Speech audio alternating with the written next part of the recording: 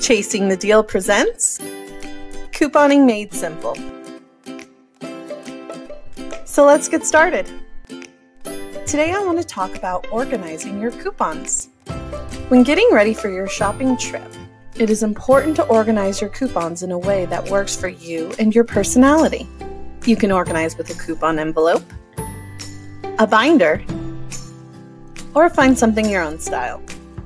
I am a family of 6, so I have my coupon binder with me always so I don't miss a deal. It is helpful to organize depending on the layout of your store and by product. So if it's helpful, separate your coupons by personal hygiene, vitamins and medicine, food, cleaning products, and whatever else you can think of. Organize in a way that works for you.